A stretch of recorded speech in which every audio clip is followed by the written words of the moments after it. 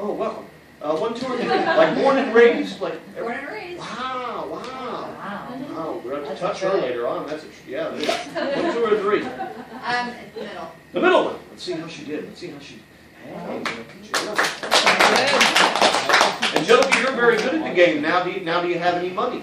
I'm kidding. No, I'm not. We're just playing for fun, Angelica, because I don't want to get arrested, you know. Again, I'll show you why you should never play the game for money. What's your name, sir? Devin.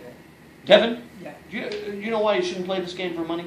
I'm gonna lose. Yes. Yeah. And you know why you I've lose? done that. Because the people, they cheat. So I'm going to cheat.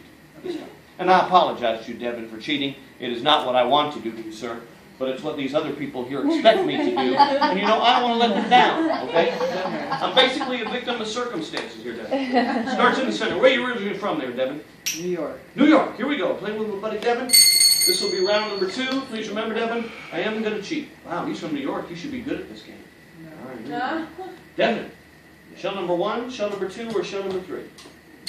Well, I want to say number 2, but I know it's not in there. That's a good choice. That's a good thinking. You're an intelligent man. Because I told you I was going to cheat. Yeah. So now you have a 50-50 shot between 1 and 3. Yeah. Yeah. Pick one, Jess. 1. 1. This one over here. You don't want these 2 over here. No. No. Okay. Yeah. That's actually a shame. You should have stuck with 2. See, that time I was just kind of messing with you. Okay, we'll do it again.